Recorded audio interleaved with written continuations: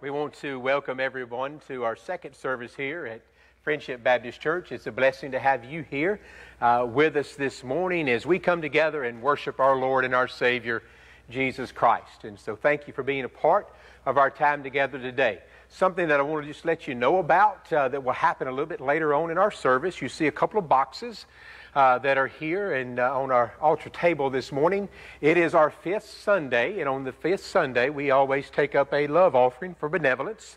It gives us an opportunity to help those within our church or our community that need help. And so this is something that this church has done for years. And so if you're here this morning at a time of our service, we're going to ask you just to, during a song, you'll be standing up and you'll just ease down and making just a love offering gift here to that. And again, it all goes to benevolence within our community and folks that need help. And so we just want to be able to give you that opportunity to participate in that this morning as well. So again, thank you for coming and being part of our time together today. We've got a lot of things that are happening, a lot of things that are taking place within our church and church family. We want to remind you, if you're here with kids or grandkids or anything of that nature, we've got our children's program that's coming up in a couple of weeks, our children's weekend that's coming up in a couple of weeks, and we want to invite you to participate in that. If you need to know a little bit more about what's happening, need to know a little bit more about what's taking place, please catch up with myself or the other staff or call the church in the morning, whatever you need to do. Make sure we get you signed up, get those kids signed up. We're going to have a great weekend for our children out in our church and in our community as well. And so it's just a blessing to be here with you this morning. We've got something special that's about to happen in the life of our church and also in the life of a family within our church. So I'm going to voice a prayer, and then you will just be able to pay attention and see what happens here behind me in just a moment. Pray with me for just a moment. Father, thank you so much for this, our time together. Father, we are blessed truly beyond measure, Father, in all the ways that you touch our hearts, Father, all the ways that you touch our lives. Father, we ask and pray this morning that you will continue to bless each and every one of us. Father, draw us closer to you in everything that we do, Father, in every situation. Father, we pray for your honor and glory. Father, the blessings of Christ be upon each and every one of us today, I pray. In Jesus' name, amen.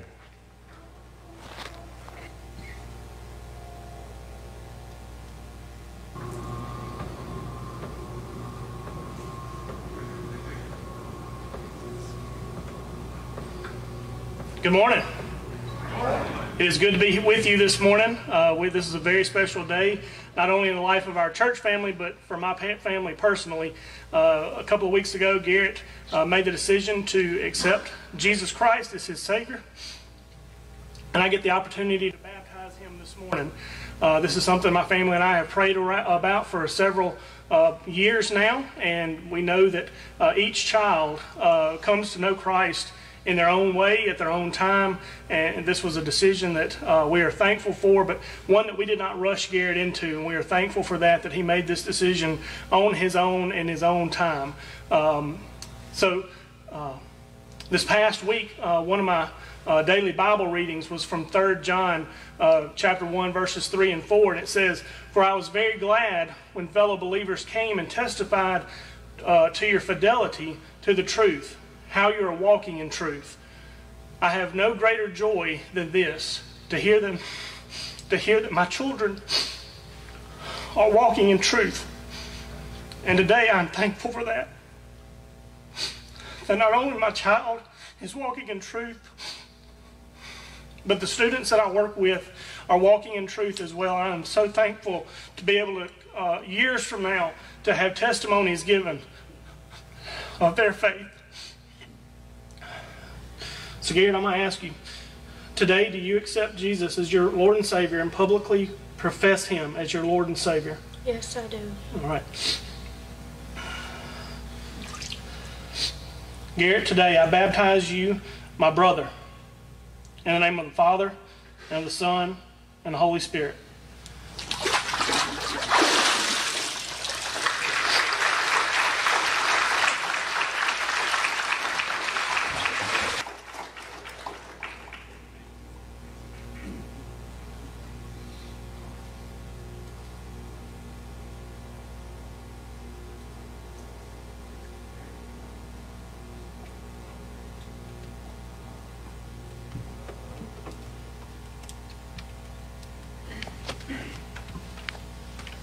good to see all of you this morning. We know why we've gathered in this room, and that's to worship together. We're going to invite you to sing with us. We're going to invite you to stand. We're going to begin with More Precious Than Silver, if you'll join us.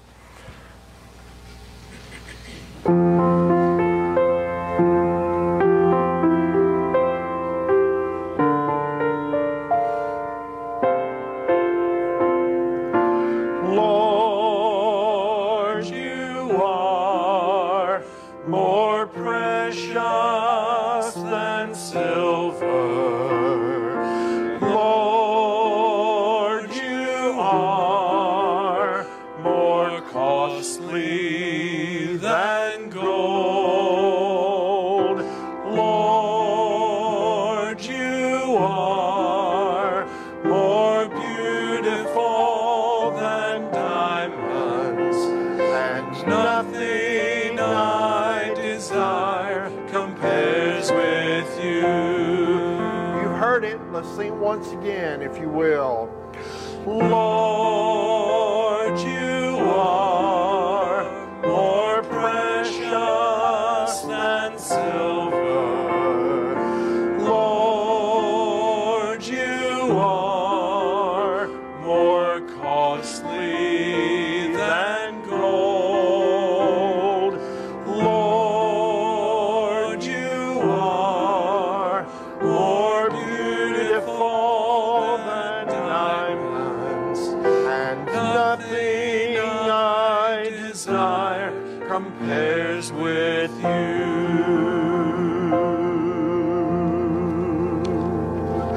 We're going to continue with Come Thou Almighty King. Join us as we sing.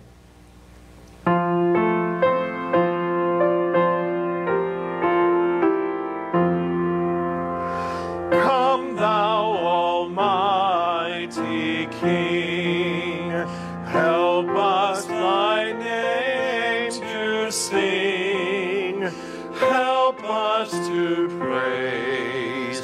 Father all glorious, for all victorious, come and reign over us, Ancient of Days. Come Thou incarnate Word, gird on Thy mighty sword, our prayer attend. Come and Thy people bless, and give Thy word success. Spirit of holiness, on us descend. To Thee, Great One in Three, the highest praises be.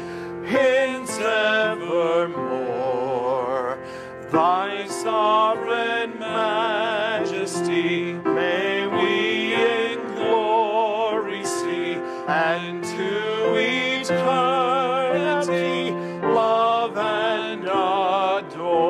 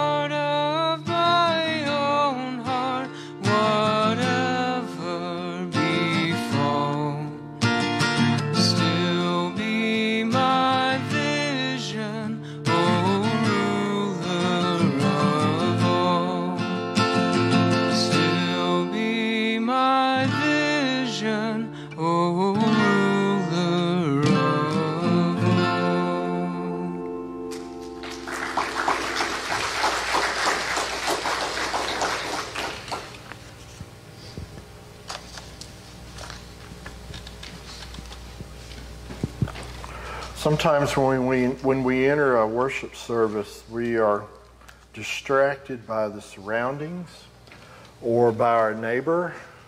Just the idea of I'm sitting in a group of people, so I have to do this and I have to sound like this. I'm going to encourage you during this next hymn. First of all, if it's new to you, join us when you can. The rest of you that know this one, I'm going to say, concentrate on just you and the Lord. Don't worry about your neighbor. You sing. You're singing for Him. You're not singing for us. So if you needed permission, you've just been given it. We're going to sing. You can remain seated. We're going to sing, Holy Spirit, living breath of God. Let the words speak to you, and you pray these words as you sing.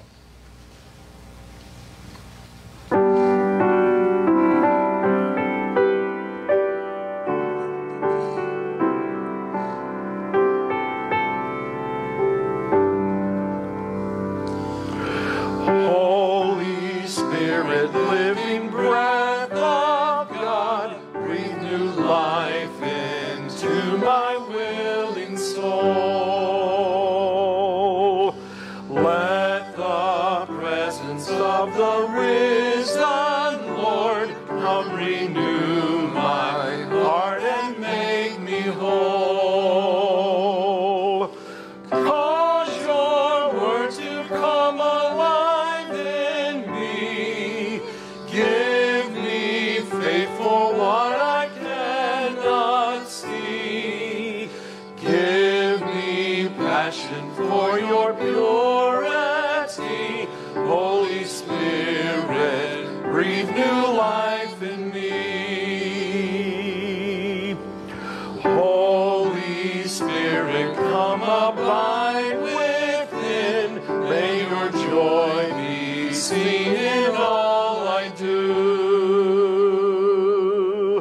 Love enough to cover every sin in each thought and deed and attitude. Kindness to the greatest and the least. Gentleness that sows the path of peace. Turn my strivings into works of grace. Breath of God, show Christ in all I do. Holy Spirit, from creation's birth, giving life to all that God has made. Show your power once again on earth. Cause your church to hunger for your ways. Let the fragrance of our prayers arise. Lead us on the road of sacrifice, that in unity the face of Christ may be clear for all the world to see.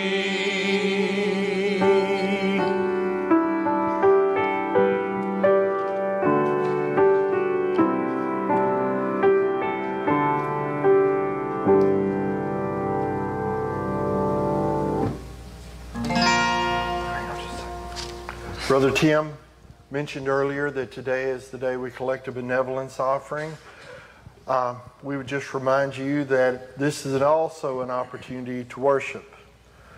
That Scripture calls us to take care of widows, orphans, those in need. So if you're prepared to do so, we're going to invite you to come and leave your offering in one of the boxes here as we sing this chorus, Holy, Holy. So if you'll stand and join us, please. Holy, holy, holy, Holy, holy, Lord God Almighty. And we lift our hearts before you as a token of our love. Holy, holy, holy, holy. Gracious Father, gracious Father, we're so blessed to be your children, gracious Father. As we lift our hearts before you as a token of our love, gracious Father, gracious Father. Precious Jesus, precious Jesus, we're so glad that you've redeemed us, precious Jesus. And we lift our hands before you as a token of our love, precious Jesus, precious Jesus. Holy Spirit, Holy Spirit, come and fill our hearts anew, Holy Spirit. And we lift our voice before you as a token of our love, Holy Spirit, Holy Spirit.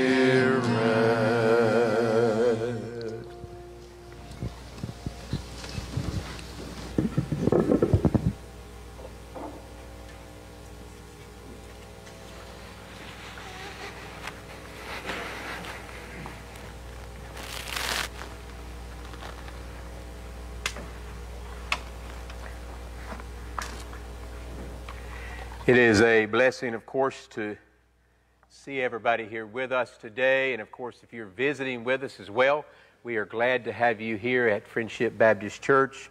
I know part of Alan's family, Garrett's family, is here with us today, but others that may be visiting with us today as well. What is a blessing to have you here with us in the house of the Lord today. Let's go to the Lord in prayer for just a moment. Father, thank you so much for our day. Thank you so much for our time together.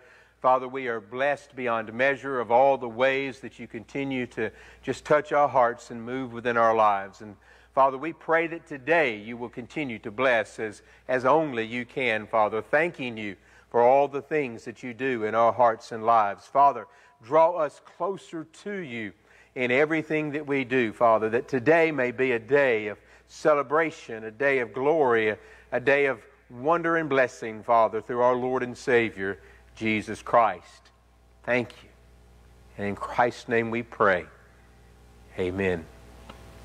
Guys, guess what? We're going to continue our journey this morning. We've kind of been talking together and looking at not in every aspect, every chapter of the book of Joshua, but quite a few. And we continue that journey with Joshua together this morning. It's kind of a neat thing because, you know, last week things didn't turn out so well. Last week things were difficult for the Israelites. They had found themselves in a pretty bad situation. They found themselves actually just not being obedient to God, not doing what the Lord had wanted them to do, and not doing the things the way God wanted them to do. And so this morning in Joshua chapter 8, Joshua chapter 8, we find ourselves and we find the Israelites trying to make up for lost ground. And that's our thought this morning, trying to reclaim lost ground. You know, think about that for a moment. It's real easy in the world we live in today to just quit. We see it happen all the time. Individuals go through life, individual situations happen, things get hard, and instead of just kind of buckling down and getting through the situation, some people just say, I've had enough. I'm just going to quit. I'm going to stop right here where I am. You see it happen in sports a lot of times. A certain team may get way behind, and it's toward the end of the game, and instead of really fighting all the way through, they just decide to quit that last part of the game. And, it happens so many times in life. It happens so many times in sports. It happens so many times in our Christian life. And let me tell you something, folks. It happened in the life of the Israelites as well. There's an old adage, and as I found this, I thought to myself, it's an old adage because I don't know that I've ever heard it before. So those of you who are here and older than me today, maybe you've heard of this one before, but I'd never heard of this before, but I thought it was pretty neat and definitely relates to what we have here this morning. The adage says that there are 3 men who deserve no pity. 3 men who deserve no pity. The unsecured creditor, the hen-picked husband, and the man who will not try again. I want to share something with you this morning.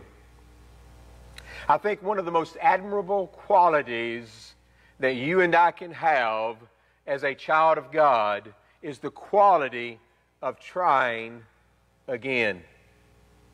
Every single one of us, that needs to be our attitude. I'm going to try again. Every single one of us, over and over again, we continue to make a mistake. We continue to have sin in our life. And when that happens, what do? How do we handle that? How do we deal with that situation? We either stop and quit and lay down, or we try again. We decide that we're going to take that next step. We decide that we're not going to give up.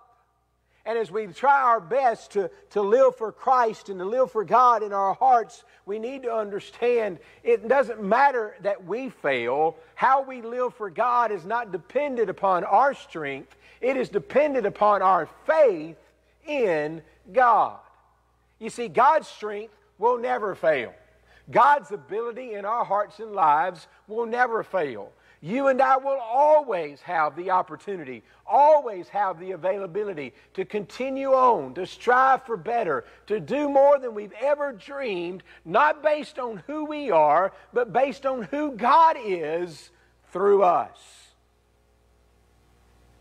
So we're gaining some lost ground. What does that mean? What do I want to share with you this morning? Well, again, chapter 7 has just happened. That was last week.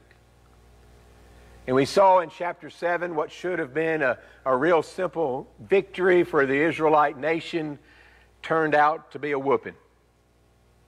Turned out that men lost their life. Turned out that all of that happened because they disobeyed God. Not necessarily the whole nation, but some, of course, and especially one individual who stole, took away, and didn't do what God said. And so in the midst of that, we find ourselves in chapter 8. We find ourselves with Israel and Joshua in a situation of what are we supposed to do? How are we supposed to start over? How are we supposed to regain this lost ground in our life? Think about it for a moment, ladies and gentlemen. How do you, when you make a mistake, when you have sin in your life, when you've fallen as a child of God, how do you start over? How do you think to yourself, okay, I'm drawing the line in the sand, and from this moment forward, I'm going to do what God wants me to do. From this moment forward, I'm going to try to live my life and be the very best child of God I can be. How do you do that? That's where we're going to go this morning. That's what Israel had to do here. And so just like all the other times, I'm not going to read all of chapter 8 to you. I do think you ought to go back and read it. It's a great, great chapter, a lot of good stuff there. But I want to share a few verses with you this morning and point out a few of the principles that I think you and I may have in our hearts and have in our lives as we need to try to regain some lost ground. The first one is this, Joshua chapter 8, verse 1. It says, the Lord said to Joshua, do not be afraid or discouraged. Take all the troops with you and go attack Ai. Look, I have handed over to you the king of Ai, his people, city, and land. Here it is, plain and simple, ladies and gentlemen. How do we regain lost ground? Number one, we follow God's plan. Plain and simple, we follow God's plan. Step back into last week for just a moment. How did the Israelites get where they were now? They did not follow God's plan. I mean, that was it. What were they supposed to do? They were supposed to take the whole army. The spies said, nope, let's don't take everybody, let's just take a few thousand. They took a few thousand, they got beat. They didn't follow God's plan. So, ladies and gentlemen, when you and I fail, when you and I make mistakes, when we sin in our life, we're all going to do it. Basically, what we do when that happens is we don't follow God's plan for our life. Understand this as well this morning. Every single person here, God has a plan for your life. There is something God is wanting to do in and through your life. He has a plan for you. If you are a child of God, man, He has the ultimate plan for you. Or if you're here this morning and you don't know Christ as your Lord and Savior, He still has a plan for you. It just starts at the moment of salvation in your life. And it can't start before then.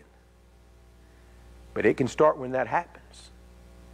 God has a plan for your life. He had a plan for Israel. And here in chapter 8, verse 1, basically when everything is said and done, when all the things have happened, I mean, can you imagine? Man, the Israelites were scared. The army was scared. Here they were. They had gone through Jericho. Everything had happened. Everything had been great. They hadn't lost a battle. All of a sudden, they go to this little bitty town, to this place where everything should have been easy peasy, and it didn't work out that way. Everything should have been easy. I mean, it should have been a simple victory, but it didn't work out that way. They didn't follow God's plan.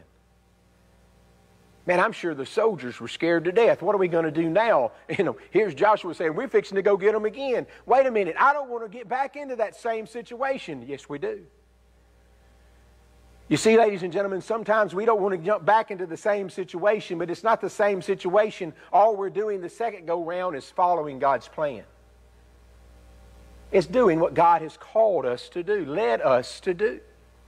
And that's what Joshua is leading the people here to do. Man, I'm sure they were nervous. I'm sure they were scared. You know, 36 men had been killed the first go-round. They hadn't lost anybody. 36 men had been killed. Can you imagine what those soldiers thought? Can you imagine what those wives and mothers of those soldiers thought as they got ready to march on this same city again? But something was going to be different. Because this time, they were going to follow God's plan. You see, ladies and gentlemen, in our hearts and in our lives, how many times do we mess up? How many times do we get in a situation and it falls apart? And it happens because we do things our way and we want to go out and do our own little thing, and we don't follow God's will, we don't follow God's plan, and we fall flat on our face, and we kind of wonder why. We know why. We know why those things happen. We can make a difference. You and I can change. You and I can follow God's plan in our heart, follow God's plan in our life if we just desire to. It takes us being willing to. It takes us understanding what's happening, understanding what's taking place. But we can follow God's plan. Now, I read to you verse 1. I want you to understand, looking at the rest of those next verses, it is an awesome plan of God. I mean, it goes in detail. This is what I want you to do. Attack and pre-attack and run away and ambush. I mean, it is an awesome part. So again, if you haven't read chapter 8, go back, read chapter 8, okay? You can do it after I get through preaching, but you can go back and read chapter 8. It's an awesome plan. And you think to yourself, man, if you read it, you think, that's a good plan. Well, guess what? God has a good plan for your life. Not only do we need to follow God's plan, we can rejoice in God's provision. By that I mean this, folks. God has a good plan for your life. God has provided for you in such a way. He's provided for the world in such a way through His Son, Jesus Christ. As He died on the cross for our sins, as He died on the cross to make a way so that you and I could have eternity in heaven with Christ. Man, what an awesome provision God has made for us. We ought to rejoice in that. Be excited about the fact that God loves us so much, that He plans out every detail. Man, if we'll just follow His plan. I'm not going to tell you, okay? I'm not going to tell you that life will be perfect. I'm not going to tell you that there's not going to be difficulties, not going to be moments of difficulty and times of struggle. I mean, we all have that. We don't always follow God's plan. But I want you to know God's plan for your life is to bless you. God's plan is for your life is for you to grow in your relationship with Him, grow and be more and more and more of what God would have you to be in your heart and in your life. And just rejoice in God's provision of everything that's happening in your life, everything that's taking place in your life. You see what happens as you read that verse, that chapter 8. They did exactly what God wanted them to do. You know what happened to the city of Ai? It was completely destroyed. You see what should have happened the first go-round happened the second go-round. Now, it didn't happen the first go-round because they didn't follow God's plan. It happened the second go-round because they kind of said, well, wait a minute. We messed up. God forgive us. We got to follow your plan. We follow God's plan, and exactly what God wants to happen happens. Rejoice in God's provision for your life, ladies and gentlemen. There are some difficult times, but all the things that happen in this world, all the things that happen on this earth are but temporary. All the struggles that we face in this world are but temporary. Eternity is forever. Eternity is more than you and I can even imagine. And what God is preparing us for as we go through life here on this earth is not necessarily that this will be an abundant life and we'll have all the blessings here on earth and we won't have any difficulties here on earth, but He's blessing us and moving us and pushing us and growing us so that we can share the gospel, so that when we leave this earth, we'll spend eternity in glory with Him. His provision for each and every one of us is beyond measure. So we follow God's plan. We rejoice in God's provision. Follow His plan. It'll be okay. Look down now for me, and we've skipped the plan part. That's why I want you to go back and read chapter 8. But look down to find verse 30 and 31 for just a moment. This was after the plan had been completed, after the city of Ai had fallen. You know, just what God said would happen, was going to happen, it all happened. They followed His plan. Everything worked out just right. Verses 30 and 31, at that time Joshua built an altar on Mount Ebal to the Lord, the God of Israel, just as Moses, the Lord's servant, had commanded the Israelites. He built it according to what is written in the book of the law of Moses, an altar of uncut stones on which no iron tool has been used. Then they offered burnt offerings to the Lord and sacrificed fellowship offerings on it. What was next? What was next in getting their life right with God? And trying to make sure that all these situations, this lost ground, that they could regain all of that. Well, they followed God's plan, and they rejoiced in God's provision. But then here, they remembered to do something. They remembered to give thanks. Now, I want to stop here for a moment, because sadly, here's what happens a lot of times when you and I receive a blessing from God, maybe even a life-changing blessing from God. And here's how we give thanks. Thank you, Lord. Did you see it? I mean, how many times have things happened in your life and ultimately the way you give thanks was just basically to say, thank you, God, I appreciate it. Is that enough? Does it seem like that's enough?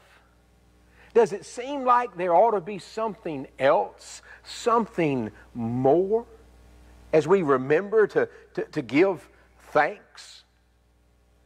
Here, the Bible tells us for Joshua, man, it was not just about saying thank you. We like to say those words. We like to hear those words. I mean, our grandboys were at the house yesterday, and some give something back and forth, and now what do you say? Trying to make them learn. Thank you. That's great. Think about this for a moment, ladies and gentlemen. Jesus Christ died on the cross for our sins. As our Lord and Savior, we know Him. We have a relationship with Him. We can spend eternity with Him. Is saying thank you enough? Or should there not be something else, something more? A way to remember to give thanks. See, we see that Joshua, he said he built an altar. He made a monument. We hear an awful lot about monuments today, don't we?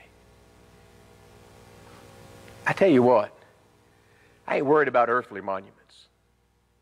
But you and I need to have some spiritual monuments in our hearts. We need to have some spiritual monuments in our lives.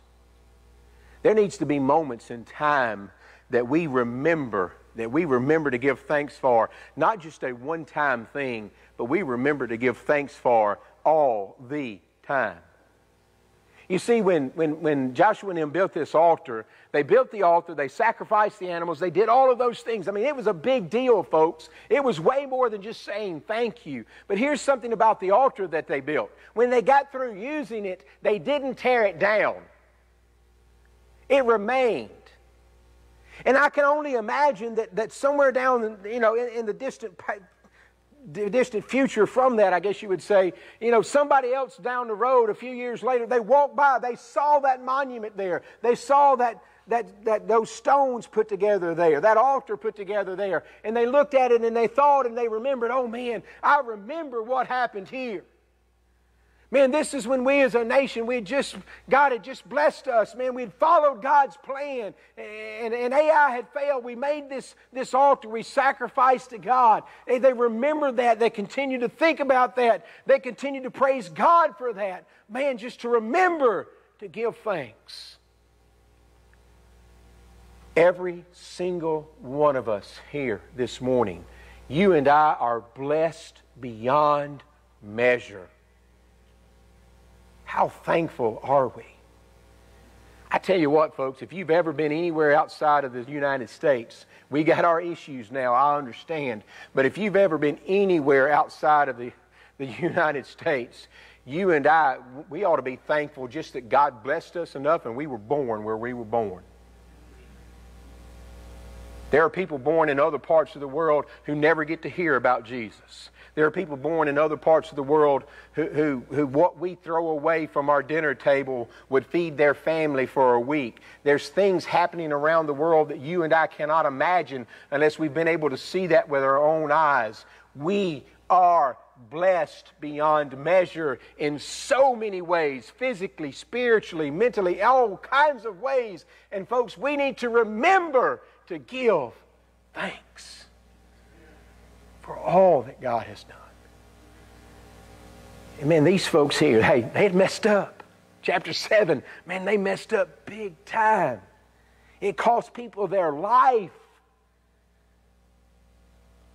And in the moment, because this wasn't the last time, chapter 7, it wasn't the last time they made a mistake, okay, folks? But they learned from that lesson in the moment. And here in chapter 8, they weren't going to do the same thing again. They gave thanks. They remembered to give thanks in such a way that overwhelmed everything. And you think, well, Brother Tim, I can give thanks. I can be thankful. I am thankful for all the things God's done in my life. That's great and that's wonderful and we need to be. But I want you to understand something, that the way we show our thanks is the last little thought I want to share with you this morning. The way we show our thanks is in how we renew our commitment.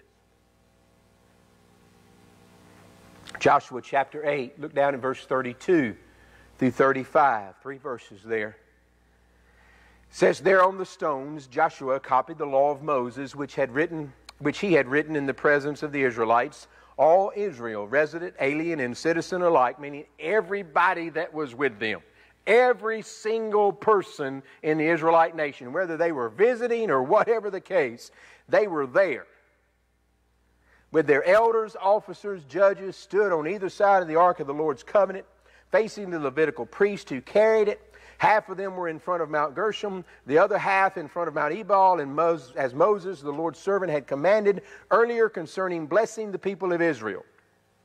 Afterward, Joshua read aloud all the words of the law, the blessings as well as the curses, according to all that was written in the book of the law. There was not a word of all that Moses had commanded that Joshua did not read before the entire assembly of Israel, including the women, the dependents, the resident aliens who lived among them.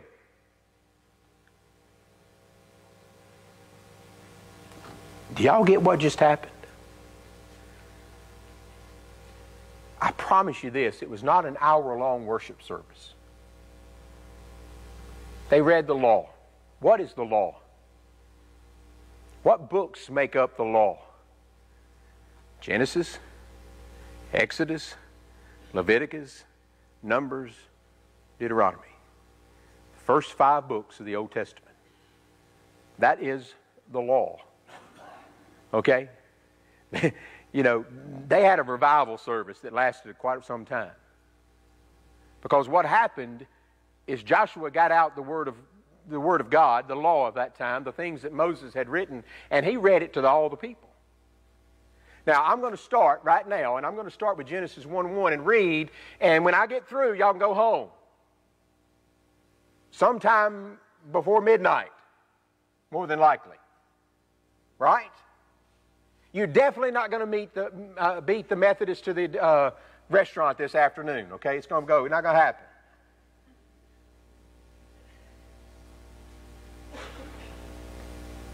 You see, the biggest thing that happened in the midst of all of this was that the people of Israel, that Joshua, the people of Israel, renewed their commitment to God. Their behavior was a symbol of their renewed commitment. I mean, think about it for a moment. These folks had been wandering around for 40 years before they went into the Promised Land, right? A whole new generation had risen up. Okay? Not the folks who left Egypt, but a whole new generation had risen up. Some of them maybe heard and knew bits and pieces, but I wonder to myself on this day that Joshua read the law, if that was the first time that some of those folks had ever heard every single word of the law. Every single word about what God had done in their lives. Every single word about God, how God had brought them out of Egypt. Every single word up until this moment in time of what was happening to them.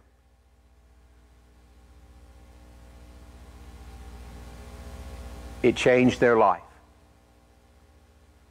It renewed their commitment to God. And ladies and gentlemen, I want to tell you something this morning. You and I have an opportunity today to renew our commitment to Christ. What is the most important commitment you've ever made? Well, I'll go ahead and tell you what mine is. And my wife is sitting right back there. And I'll tell you in front of her, because she would say the same thing. The most important commitment I've ever made is to ask Jesus to be the Lord and Savior of my life. My commitment to her is next. My commitment to you is next. But God is first. And ladies and gentlemen, He has to be first in our hearts. He has to be first in our lives.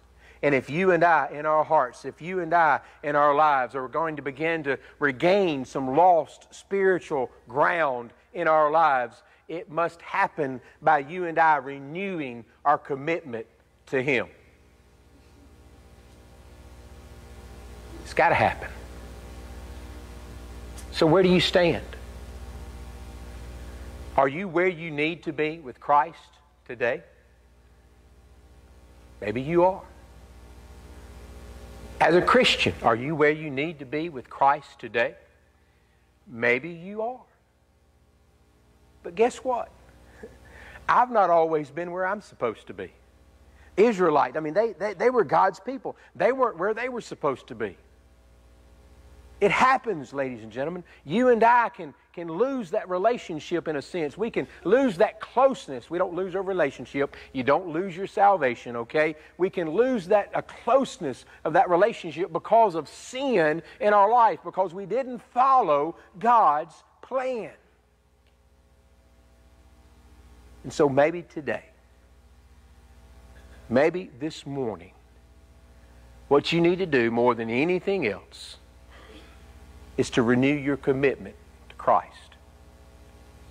Yeah, the altar is going to be open. And you can do that at this altar. You can do that where you're sitting right now. I'm not worried about numbers. Okay, nothing, that doesn't impress me at all. Because you see, what didn't impress God, what did impress God, I'll say it this way, was not the fact that they worshiped Him, but the fact that their hearts changed to Him. And that's what matters. And you can come to church all you like. You can be here every time the door's open. But if your heart's not right with Jesus, you're in trouble. You got to make sure that's right. That's the commitment that you need to renew. That's the thing in your heart and life that you need to make sure that is exactly where it's supposed to be.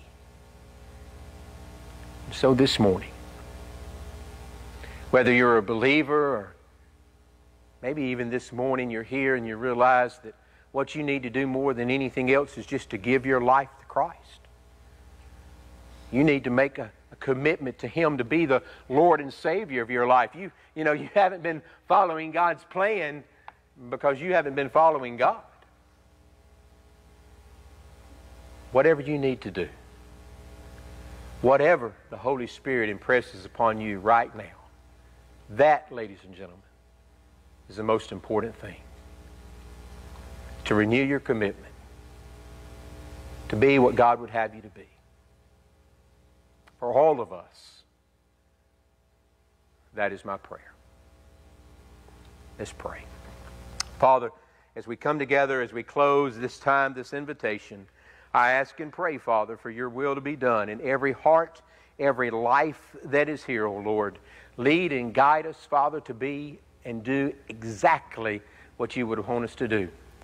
Father, if there's anyone who needs to come to this altar and pray, Father, anyone that needs to pray with me this morning, whatever it is, whatever decisions need to be made, Father, may we just renew our commitment to you, to be everything you would have us to be, I pray.